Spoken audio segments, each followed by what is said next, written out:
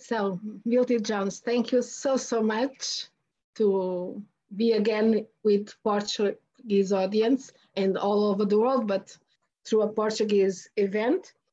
My first question is a question with contextualization. I was noticing some moments in your life as a person and as an artist with such a rich experience. And there are some really changing moments that I think can help us think about what we are living now. One aspect is the fact that you live the counterculture when you are teenager. Also, after that, after thinking that everything was possible, discovering freedom, there then came AIDS, long time after. You are doing a very political piece, Last Supper at Uncle Tom's Cabin, The Promised Land, in 1990, just after Arnie Zane died of AIDS. And we still remember very strongly, still here, that you did in 1994, and that was presented in Lisbon in 1995, which is a piece that started with the survival workshops for people that were dealing or had dealt with a life-threatening disease. Yes. All this and something more gives you a perspective, I imagine, a very particular perspective on what we are living now. Yes, I think so. You know, I hear this, and I'm very honored to be part of this BoCA Online. I was thinking, is there any person who has been doing a thing for all of their life that you could not look at their life and say that it is rich? Artists like myself, I know that because I started as a migrant worker, and then and I'm a Black man in a country like America, which has real problems. I do know that it was a big deal when I decided I did not want to become a doctor or something, but I was going to be an artist. Nobody knew what that was. The reason I ask that, what am I trying to get at right now, is when I speak to people now, my young performers, for instance, and I try to talk to them about the surprise in life, and I try to talk about what courage is. It's difficult not to become a bit overbearing, as if I have some knowledge that you don't have. I think the thing that's most important is that what we need is the ability to ask the right questions at all times in life. And we do need a curiosity. Yes, we're all born with the same 2 arms, 2 legs. We are endowed by our creator with certain inalienable rights as our constitution, right? But what makes a difference in certain people? What makes the difference? And I think that's what we're here talking about on one level. Do you feel like, does one feel they're a member, a part of something? This is a big one. I level up my young dancers to try to get them riled up. What, are you a part of a community? Well, so we're a part of a dance company. I said, no, I don't mean a dance company. That's your job. But do you feel like you're in this world, that you're part of a community? Being a Black American, I was forced on me. I fought it for a long time. You are a minority. You are a woman, right? And then you are an artist. Then you're a dancer. All these categories, some of them are forced on you. And then some of them you wear with courage and pride. So we'll come back to this more, but there's something about what gives me the authority to be talking to you today is what I'm trying to get at. I'm honored. Well, you talked about a lot of questions that I could start, a lot of different questions, but I started with one that you refer to. Sometimes you have to know the right question to ask. And when you did the survival workshops, the question you asked, the approach the way you approached these people was you have something special that you know and that you are specialized on, and they reacted straightly, what do we know? Yes, so, and I can you tell us?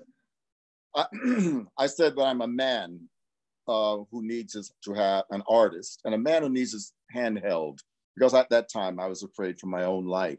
And I came to them as a group of experts because they had dealt with this big question of our mortality and they had found a way to live with it. I said, do you think that you have a knowledge that the world does not have? And they said, well, there is a thing we as people who dealing with a difficult illness, we call it the arrogance of the well. Yes, that's one thing. But they also say that, yes, we do have knowledge, but we wish we didn't have to pay so dearly to have it.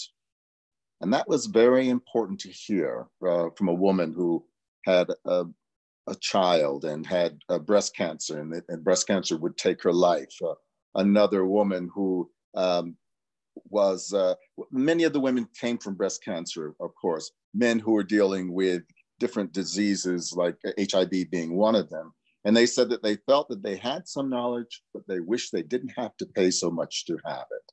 Do I feel that way? I don't know. I grew up in a family where my mother was constantly down on her knees praying to a God that seemed rather cruel to her. She had to beg God to take care of her. I mean, if he created you, why do you have to beg for your life? Well, she said, life is a veil of sorrow, a path that we have to walk through.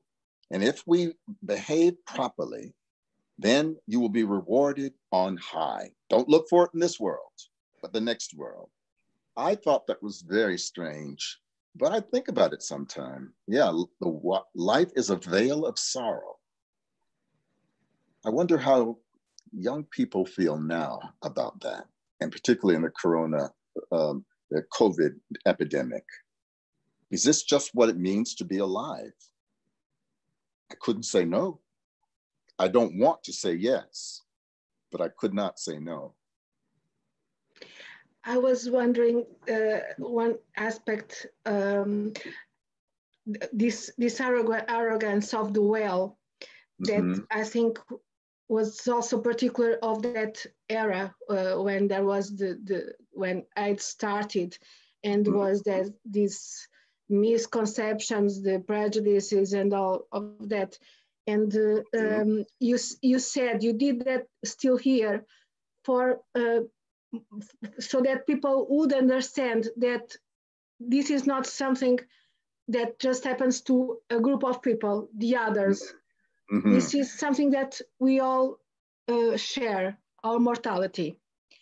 But AIDS reminded you again that you belong to the others. You mean an outsider? Always, an outsider. Yeah, and a dubious group. In other words, was AIDS punishment from God? Was there something that I and my co-sufferers were having? Were we doing something that we deserved what happened to us? You know, I used to say, no, hell no. Now and people didn't understand why we become so belligerent and angry, you know? Don't make me a diseased outsider. Do not do that. You have no right to do that. Now it's very interesting. Many people, are they asking themselves a moral question? Do we deserve what's happening to us now? And it's maybe even too early to say, isn't it? Yeah. I was going to ask you that question because I feel that that mission that urgency that you had on that time is different now, because it can happen to any one of us. And you know, I love that.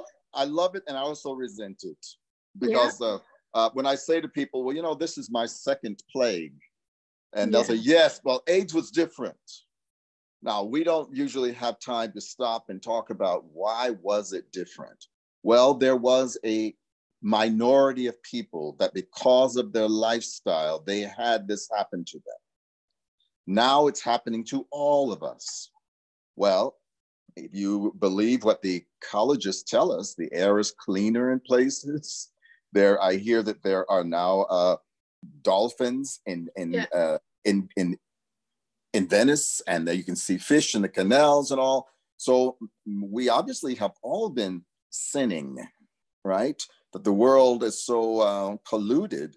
And we even think that this part of our sin has been the way in which we have been living with animals, using animals without any sense of there being a cost. And that is where the virus started.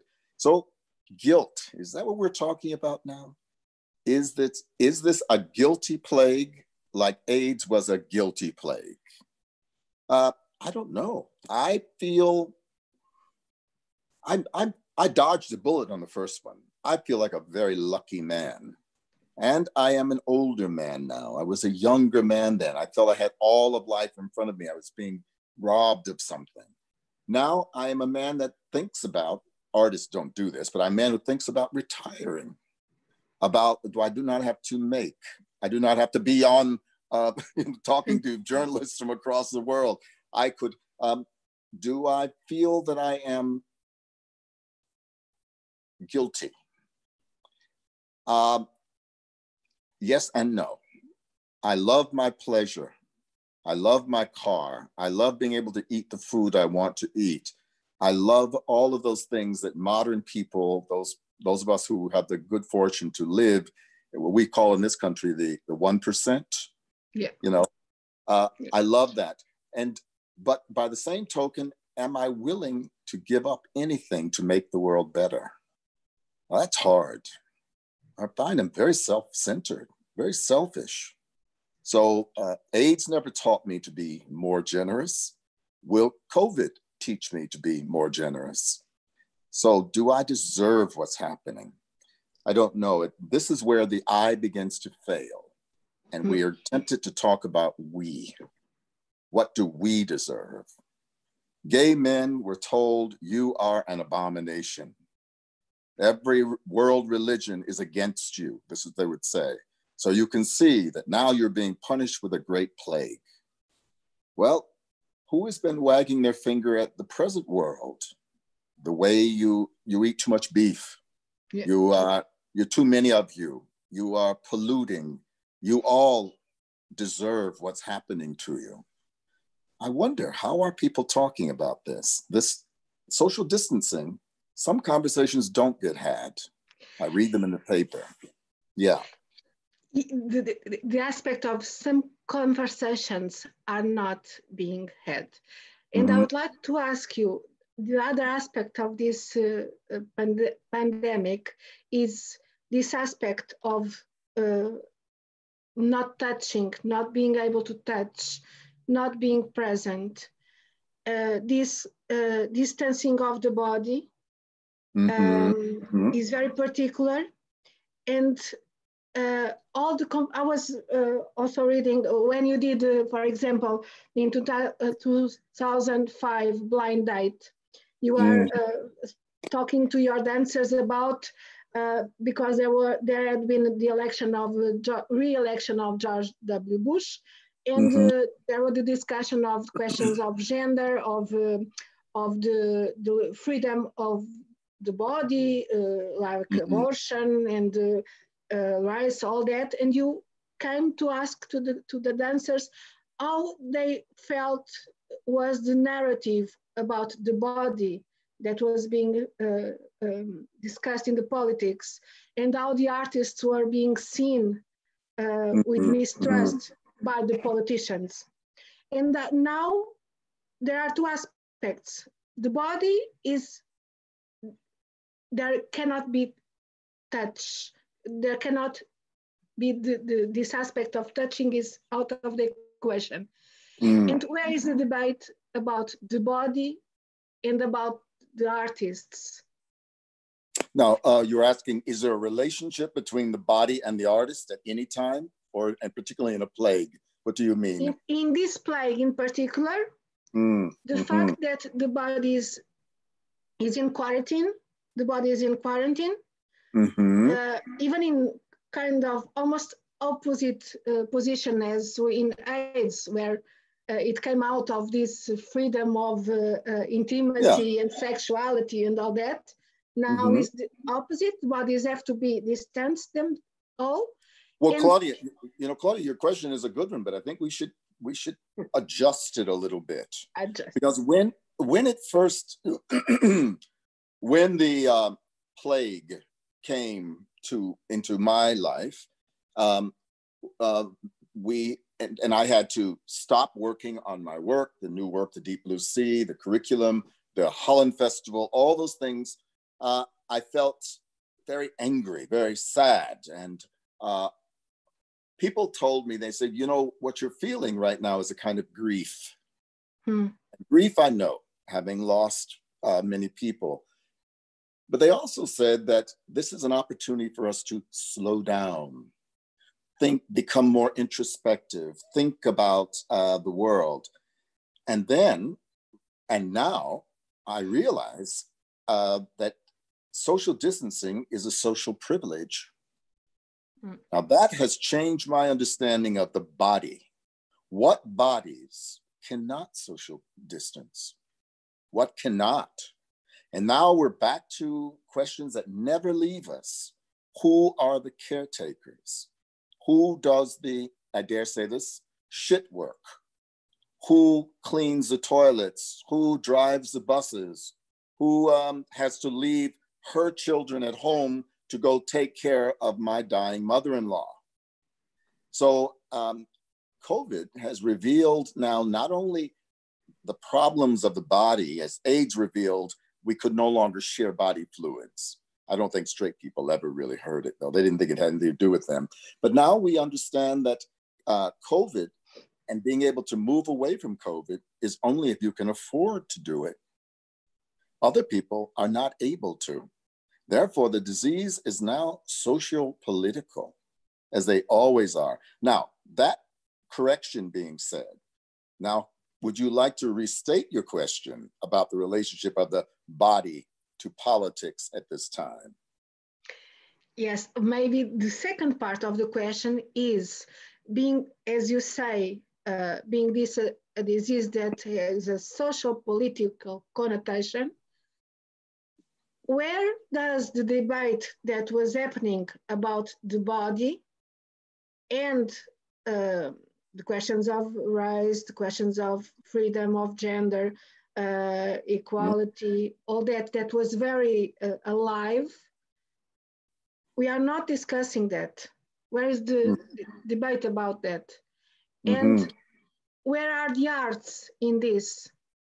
I think, two things. I think that those questions of the powerful and the less powerful, rich and poor, those questions are always with us. And this is one thing that this epidemic is teaching, that those ideas that are social, political are always with us. And I know I have made many people angry by my dance work.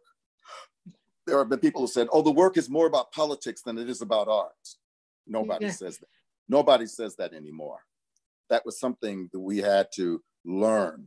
Even the aesthetes who love the ballet, realize that the ballet is made of bodies that are not all equal.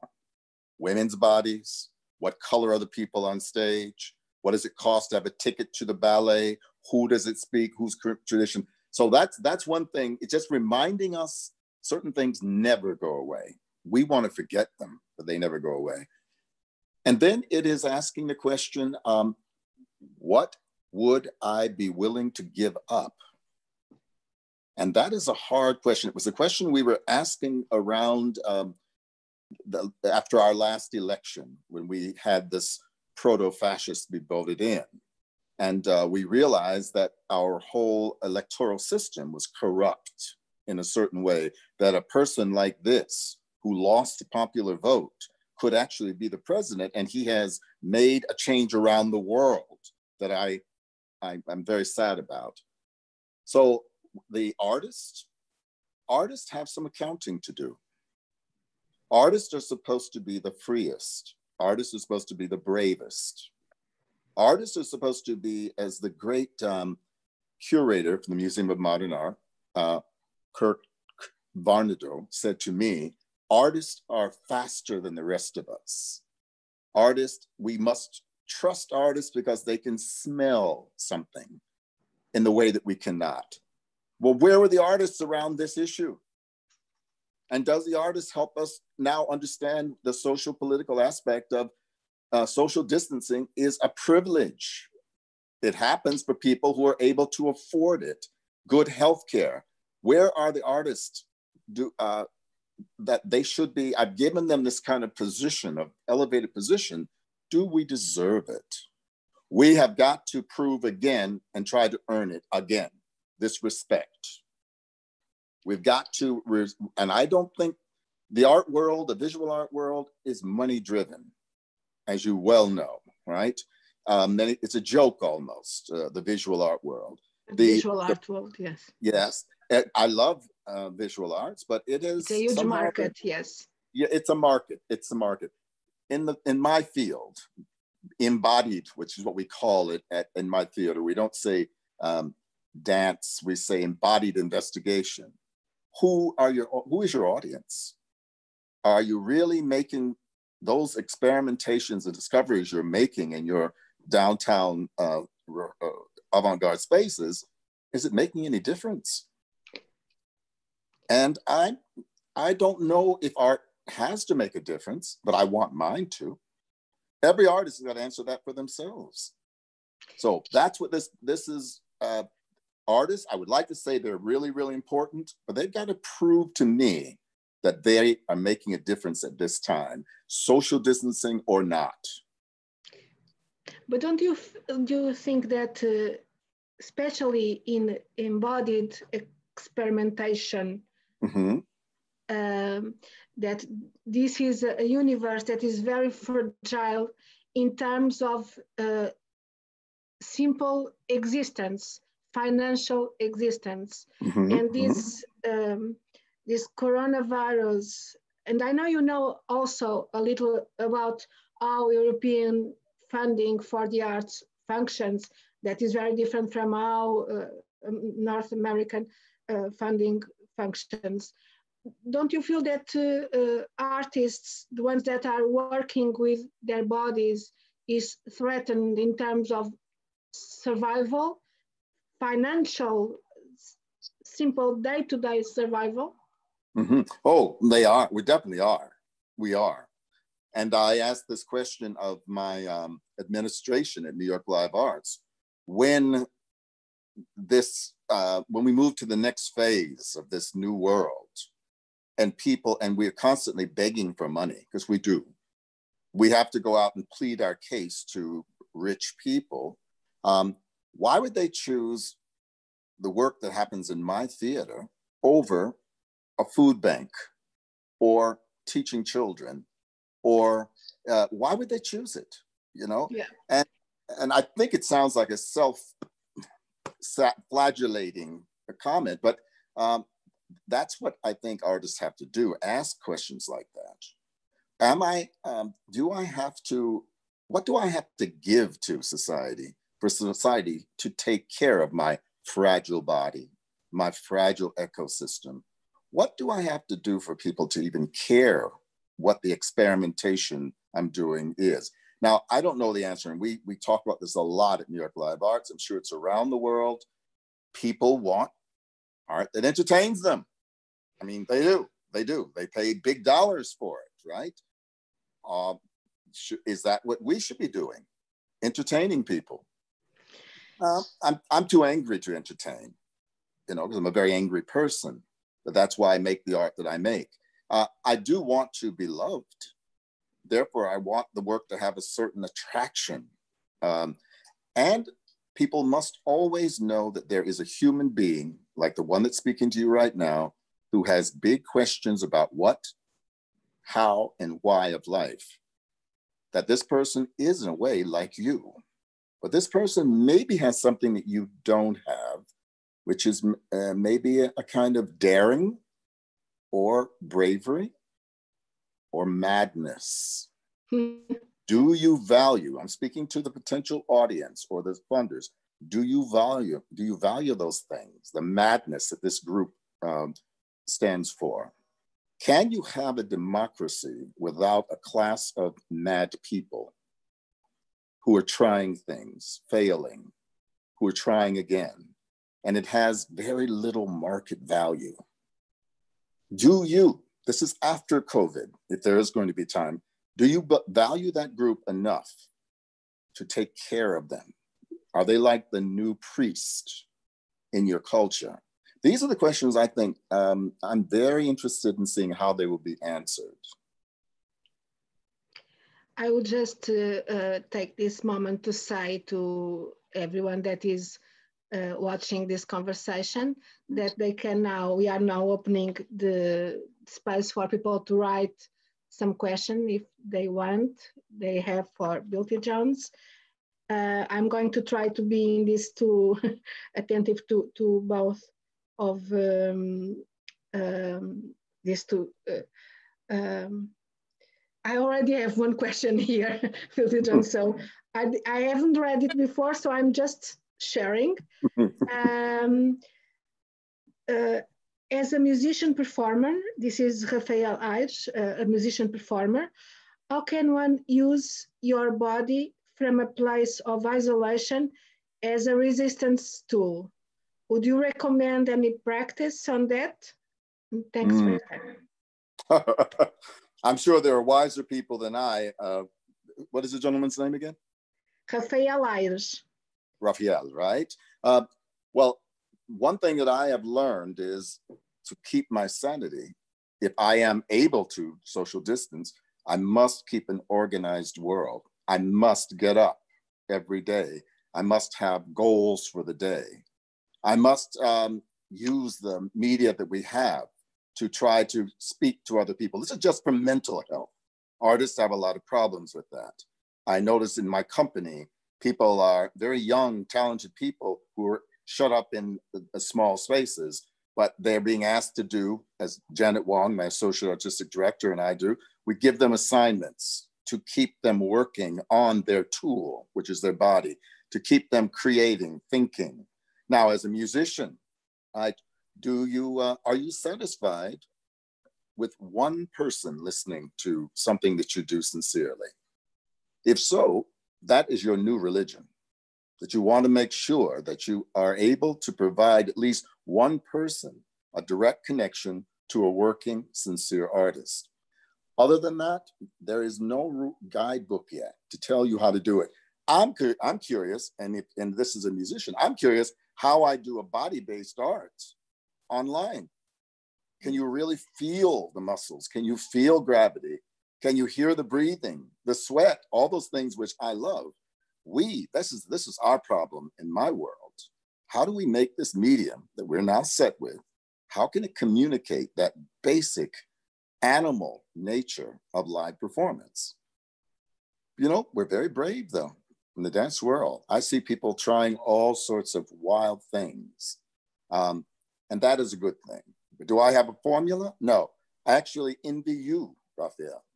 I envy you, particularly if you play one instrument and you play it well. You can reach a lot of people. It's much more difficult for us in our bodies. I was remembering that you also have experience with the body and technology. You did the ghost catching project, which is completely different when you experiment something with technologies, when that is an option, an expected option, then when you are confined to the impossibility of using the body in physical space. But I just remembered now that you also have that. What I have is curiosity. And the curiosity says, where are the questions about what this body, this time-based accoutrement, if you will, it was born and it will die. Can you use any and all means to sing its praises, to reveal what it can do, what the arms can do, hands can do? What is a pause in movement? I feel that that is my challenge right now, trying to understand how the technology can help me extend what live performance can do. And it's very early yet. I think we will be talking differently about this in a year. Right now, it's an exciting period because everyone is looking for solutions. But I don't know if I've found anyone yet who has done something that I found absolutely convincing. This is instead of live performance. And that's the big one for my art form. We didn't receive any other question for the moment. So I just have to ask one thing. And I know that you said this in lots of interviews, that after you did Still Here, you spent your time trying to move yourself away from that image of the person that knew something about how to deal with suffering and healing and all that. And then you, after that, you did Still Here. It has a subtitle, I don't remember now, 20 years after. The Phantom Project? The Phantom Project? The Phantom Project, it's called. We call it the Phantom Project. Was trying to bring back Still Here. Yeah. Yes, yeah, the Phantom Project. But I was wondering, with this moment, what did you learn? Is it possible to share something from that learning of that experience that you can share, that we can use to think about what is to come after all this, or to deal with this after? Right. Now, there used to be a litany of several things that I learned from survival workshop participants when I asked them, how do you keep going? And they would say, you must have a clear sense of purpose in your life. Now, this is a big one, isn't it? And you must have a higher sense of purpose. For some people, it's religious. Or can you look at what you're doing and is there a higher purpose? I have a friend who is a restaurateur, but I found out recently that he was a practicing Buddhist who left it. And he said that he decided at a certain point in his Buddhism that everything that he did was going to be a practice. So there was something about people living with life-threatening illness who really wanted life, that they had to learn how to believe in life, believe in something, and they had to begin to feel themselves a part of a community. Now that is the COVID makes that very, it's a very perverse desire, isn't it? And with us self-isolating as we are, but this will pass. But are we really a part of a community? One of the luxuries I think that many artists have is alienation. I am not one of them, at least I do. Child of the counterculture, angry Black man, all those things. I am not part of the culture. I am an individual. I don't believe it anymore. It's a painful truth, but I need everybody, from the person who brings my groceries to the person who cleans my toilet, because I have not cleaned my own toilet in years. I have a person who comes once a week, completely covered, and cleans the toilet. I've had to have a new humility in some ways about the life that I have. And do I have a sense of, do I have a sense of a higher power? Do I have a sense that there is a mystery in the universe that I might be able to express, but right now I don't. And I do. I have a sense of that there's something I have yet to learn about that. I used to say, and this sounds a little Christian, I don't want to come on that way, but I hope that with life I would have grace. And this is a notion, I think it's kind of a Christian notion, maybe a Judeo-Christian, probably Christian notion, that there is something that comes from outside and it meets something on the inside that helps us understand how every moment, every breath we take is inevitable and complete. With that grace, I should never be angry again. With that grace, I should never worry about a bad review again, right? With that grace, I should never have to worrying about dying unsung. I shouldn't care about my legacy. I want grace. But that is an aspiration that is almost kind of an utopia, is something that you can only wish for. Yes, because we don't know people who have it. Do you know people? Yes, I think I do. Yeah, I think I do. And that's not so important. But I do think it's something that a child can look to me and say, is this like Santa Claus? Does it really exist? And I could say, yes, I think so. I hope so. Because that's a big part of the human game. What you think and what you feel. Organize that thinking around the fact that there is something to aspire to. Now, go for it. Generosity. Yeah. Sorry. I'm going to read, well, 𝗖𝗹𝗶𝗲 𝗢𝗶𝗲, thanks you very much. He appreciates that you were pointing out mental health. There is another neotropic, I don't know. I would like to hear you speak more about your comment. Artists are the priests of our future. Oh, she's Aldara Bizarro. It's called Aldara Bizarro. It's a dancer. Well, I used to feel that art making was not a job. It was a calling, like people that go into the religious orders it's a calling.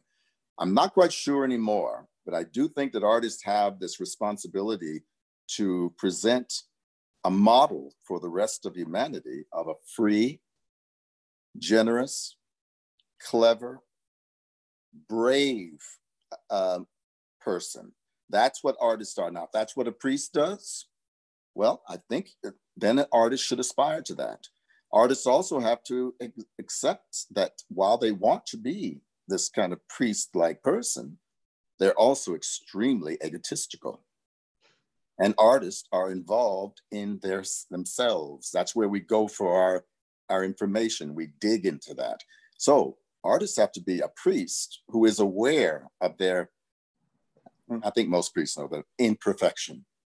Aware of your imperfection, and yet you're brave and generous and you keep. If your work is to run into a wall every day, you realize that that's what your work is, and you do it with a lighter heart, more generous heart. Now listen to me. This is a person who is always in a half-empty state. I tend to be a depressive person. But when I speak like this, somehow something like religious feeling comes up. I feel like I'm speaking for everybody who calls himself an artist. I say that we are essential. We are important. Why? If you're so self-involved, we are as important as highways and hospitals. Now, I think that's what your whole BoCA enterprise is about. Culture is as important as highways and hospitals. Somebody said to me, well, what makes you think we're not more important than highways and hospitals? Well, that's difficult. Did I do anything to do justice to this question about artists? Because it's too easy to say artists are the priest, because many artists are horrible people. What they make is beautiful sometimes, but they're not really, it's not required that artists be good people. And it's not required, is it required that a religious leader be a good person? We would like to think that, wouldn't we? And we're oftentimes disappointed. Artists have to be able to have the kind of feeling, that kind of religious feeling, but at the same time, self-critique. And artists should be members of a community. Now that's been a tough one for me to learn now. Have faith in being with others. Because for a long time, for whatever reasons, race, sexuality, whatever, I said, to hell with the world. The world doesn't love me and I don't love the world. Wasn't true. But artists do, particularly young artists, have that feeling. And then if you're lucky, you grow past it. If you're lucky. And then, or, as I used to say, I wish my colleagues who are talented formalists, I wish they had a great tragedy. Because now your form and your technique is at the service of something that is inevitable and powerful. A great tragedy. Are we having a tragedy right now? So in other words, this COVID time is a kind of a gift to us. We can't pretend that we're living. We have to live. We can't pretend that we're part of this world. We have to be part of this world. And that's ecology and social ecology. Now, should I get off the soapbox right now? That's where I end up at this moment. We are coming to the end, but I also have another question here. But we are coming, I'm telling everybody that we are coming to the end of this conversation.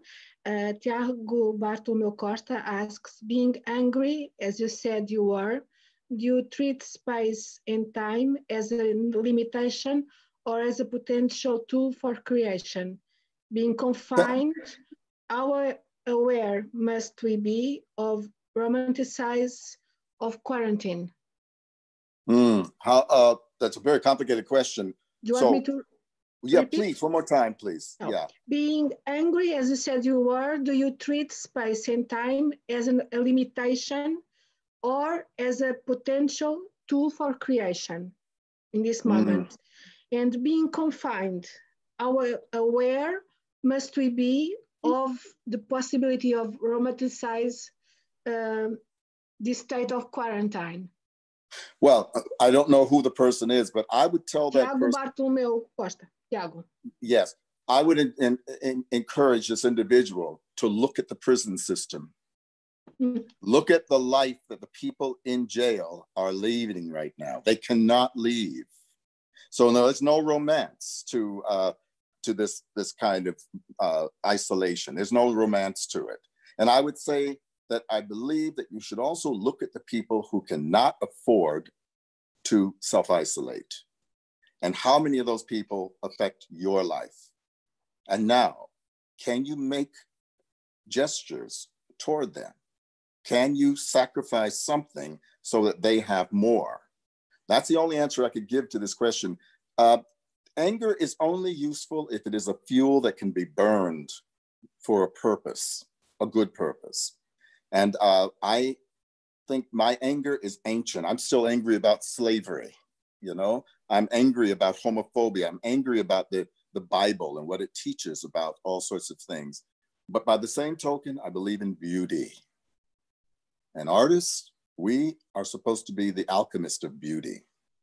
So anger and beauty, beauty, time and space, they're so, because I don't think we make our art, we don't make our art for dead people.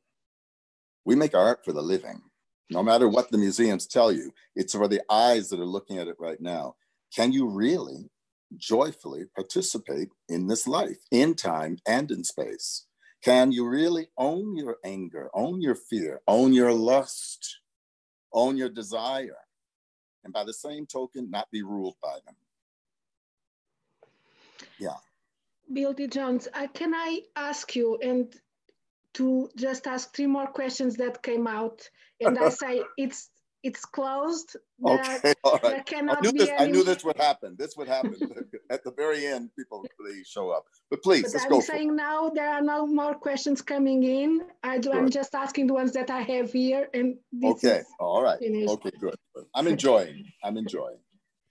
So Beatriz Rodrigues, I work in film and photojournalism. Now in quarantine, I started experimenting with self-portrait. What could you tell me about starting to use the own body as an object of art? Please do it well. You know, that's all I'm saying. I have been prejudiced because of my generation against Instagram. Now I depend on Instagram. But when I go through and I look at the things that people post, sometimes it just seems so narcissistic. It seems like not like children playing. And we love children playing, but I think we need genius children playing with this medium. If you're going to use your body, show me a body in a way I've never seen it before, and care about what lands on my eyes. Don't hate me through your body. Love me through your body by loving your body, but not narcissism. So I'm saying, yes, your portraits, a lot of portraits have been done. And now we all have these cameras. Do you have an idea that transcends everything you know? I dare you. How did Diaghilev say? Astonish me. Astonish me. Second question. Ricardo Diaz, what sort of advice would you give a young artist fresh out of school about to initiate a career? He gives a virtual hug to you. Oh my God, you are an evil person asking this question at this time, although I understand what you're saying. It's always a hard. The world does not need, never has needed or wanted a hungry artist. You're directly out of school and you're trying to start a career. The world will tell you at every turn, we don't want you. We don't need you. You have got to do two things. You've got to say to the world, to hell with you. I do what I need to do because I believe in it. And also you have to understand how to be seductive. What do you know about, what do you have that the world wants? And what are you willing to trade for what you have and what the world wants? Sounds like I'm talking about prostitution of a sort. Guess what? There is something like that going on in the art world. Are you willing to do that? What do you have that the world wants? And what's your price?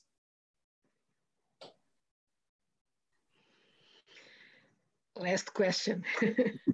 Mariana Pinto Coelho, as an artist, do you think this precise moment should be a creative moment or a contemplative moment? Right.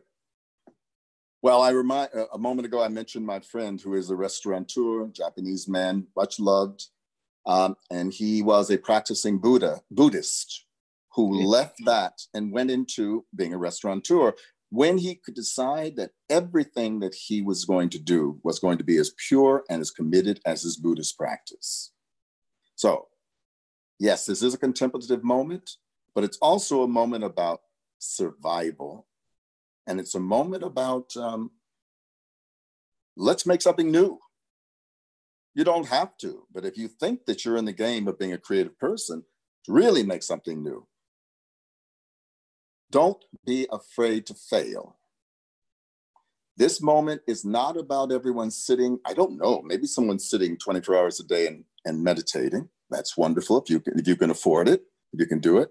But I don't think that's required right now. Are you splitting your time between taking care of your inner life and taking care of the world?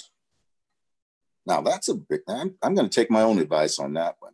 How many of my hours are spent with my own concerns and how many of my hours are spent trying to build my New York Live Arts with Janet Wong, Kim Cullen? How much is being used talking to my friends in Lisbon? Why am I talking here? Oh, because I'm just great. I just want to be seen. But I actually think that we make a difference. The conversations might fall in the right ears. What about you, the person who's asking the question? How are you dividing each hour? How generous are you? How brave are you? I think this is a beautiful